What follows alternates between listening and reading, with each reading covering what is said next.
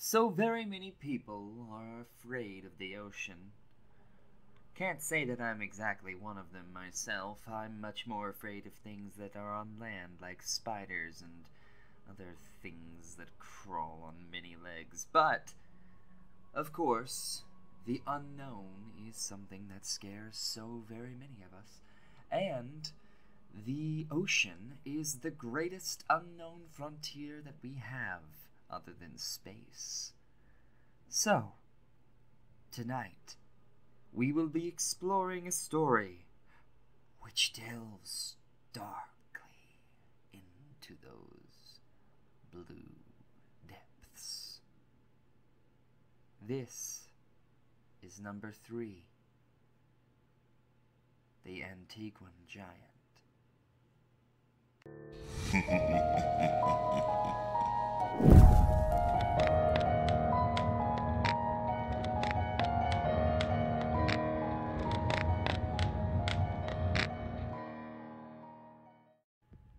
I used to go diving a lot. Not so much anymore, but a couple years ago I was really into it. Had my license and everything. You know, it's really beautiful down there. The pale, patterned sand, the water washing away the distance like a blue mist, flashes of the brightest colors you've ever seen as some fish darts into view. I've done my share of exploring, wrecks and grottos, but my favorite thing to do is hover right where the shelf plunges into the deep. You get the greatest dynamics there as deep-sea creatures come up to feed. Anyway, one time I was drifting along near Antigua about 40 feet down. I had 2 tanks with me so I could stay down for several hours. The shelf sloped off to my left, and rocks and coral broke the monotony of the sand to my right. I hadn't seen much that day and was getting a bit bored, but then I noticed a large octopus. It was a deep-sea type, probably washed up accidentally. They don't usually come up to hunt. It seemed sluggish and didn't react much when I drifted over to it. Now, octopi aren't very friendly creatures.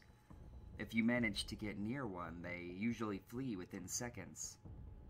I'm sure that you've seen videos of them camouflaging themselves by changing colors. Not all species can do that, but they're all very good at hiding. So seeing a deep-sea octopus up close was quite an opportunity. It was about 1 foot from crown to beak, and dark mottled green. Its tentacles curled round it, perhaps 4 feet long when extended and pale on the underside.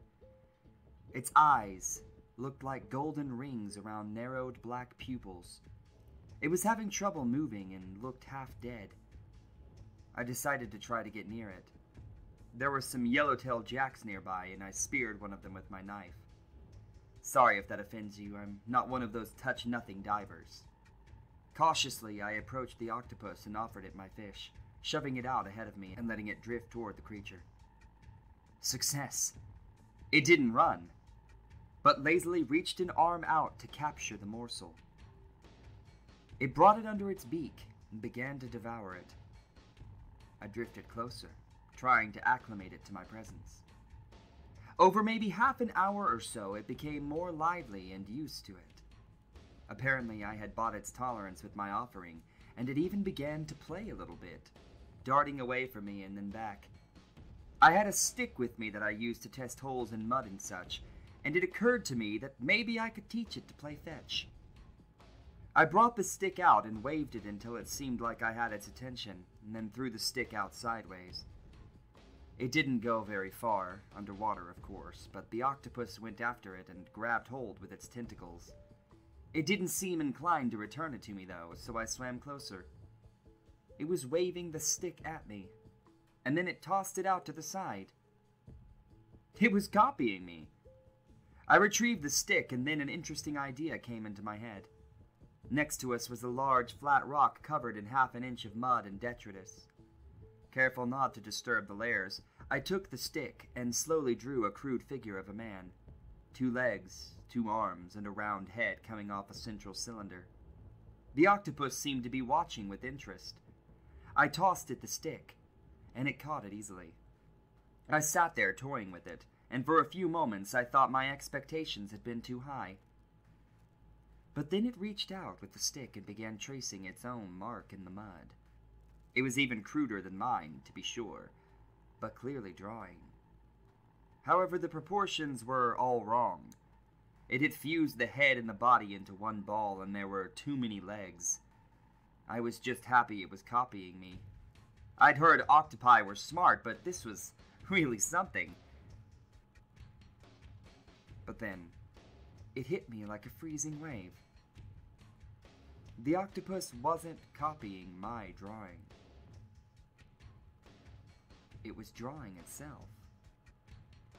The implications for this were huge. If I had a video camera then, I would be a famous man today. The only other animal I'm aware of that's capable of the imagination and self-awareness to do something of this nature is the ape, first cousin to the human. That the ancient octopus, without so much as a spinal column, had the mental capacity for such a feat would surely turn the entirety of biology on its head. However, I didn't have a camera, and the scientists I've told my story to greet it with understandable skepticisms. I would put all my time into trying to prove it myself, but I just can't bring myself to do any diving anymore. Once that realization struck, I got excited. The octopus passed the stick back, and I began drawing another sea creature and other common sights. We kept on for maybe an hour like this, and the octopus contributed as much as I. It even drew something I took to be a crude figure of a submarine with a contour, propeller screw, and even torpedo holes. Finally, the octopus led me to the other side of the rock, a blank canvas. Far down in the corner, it again drew itself and then me. These figures were very small, maybe an inch or two tall. But then, painstakingly, it went to work on a much larger drawing. At first I thought it was a whale, but whales are roughly the size of submarines, so it didn't seem to justify the scales. Furthermore, the proportions were all wrong. This seemed like something were humped and compact, almost as if it were upright rather than aquiline. And it had weird bits sticking out of it that didn't seem like fins. I couldn't place it. An oil platform, maybe. But no, the lines were too natural, and an octopus wouldn't know what the top of a platform looked like. When the drawing was done, we both sat and looked at it for a while. I took the stick back from the octopus and circled the drawing of us, and then drew a line to the thing. I'm not sure if the octopus picked up on my confusion, because it just sort of sat there for a while. It didn't try to take the stick back. Then it started swimming away. I followed it at a distance. It seemed to be keeping a pace, leading me on. And then it turned and shot out into the deep area off the shelf. I was a good way through my second tank and wasn't supposed to go any deeper, so I had to let it go. It stopped once to watch me, and then darted off, dissolving into the dark blue depths. I looked after it for a few minutes to see if it would return, but there was nothing. So I started watching the other fish and making my way slowly back to the boat. And then suddenly there was a low thrumming sound from all around me. It wasn't very loud, but it was big, as if it came from the ocean floor itself. I've heard of underwater eruptions, but I've never been in one, and I wondered if I was about to be. But this didn't sound like anything natural. It sounded like the call of some animal. Slowed down into the virtually subsonic range and projected from huge speakers very far away. I've had a chance to look over the seismograph recordings for that day, but nothing shows up at that time for that frequency. I have no idea why. The fish were going crazy, darting back and forth and all heading inland. And not just the reef fish. Larger ones from deeper in were streaming by me even faster. Suddenly among them, the octopus appeared again. It, or one quite like it. It swam up to me and eyed me strangely, then darted past with the rest. The thrumming sounded again. Looking out to sea, I gradually became aware of a large, dark patch. It was very hard to tell how big or far away it was, but there was plenty of both to go around. It was hard to tell more than just a shadow in the murky water, but it clearly wasn't a whale or anything man-made. I couldn't even tell if it was a single creature. There seemed to be long strands like kelp or jellyfish tentacles streaming off of it, but immeasurably larger. It looked like nothing so much as an ancient, misshapen section of coral reef broke off and floating. At least the part that I could see. It seemed to fade off into the distance as though that mass, immense as it may be, was only a limb to some far larger entity. I've never seen a naval carrier from underwater, but I imagine that's the kind of shadow that it would cast. The thrumming rang out a third time. An unreasoning fear seized me. I didn't appear to be in danger. Though the thing was vaster than anything I'd ever seen, it was too far away to reach me quickly, and it seemed like it wouldn't fit into the shallows anyway. Nevertheless, I was gripped by the feeling that if I didn't get away as fast as I could, I would be dragged down into the abyss and consumed by the creature. I could feel the very water itself drawing me down into the black maw. Heedless of the depth or my equipment, I surged upward. As I rose, of course, I began cramping, but I clawed my way up anyway. I was still far from the boat. When I broke the surface, I could barely move. I had to keep my mouthpiece in because I couldn't keep my mouth above water. I certainly couldn't call or signal for the boat. Far from receding, my panic was worse than ever. From above the water, I couldn't see the thing or tell whether it was coming for me. I thrashed my slow, painful way toward the boat. Finally, someone on board noticed me and came to pick me up.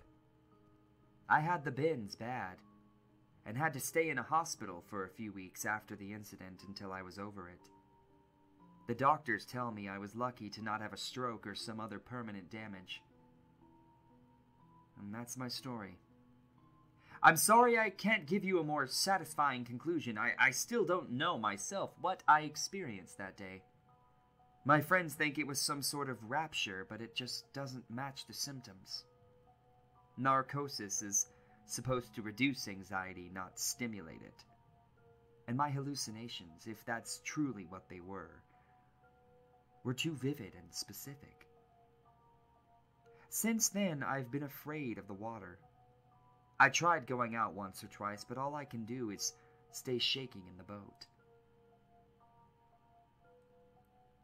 I think there really was something out there. And I don't think it's something that I ever want to come across.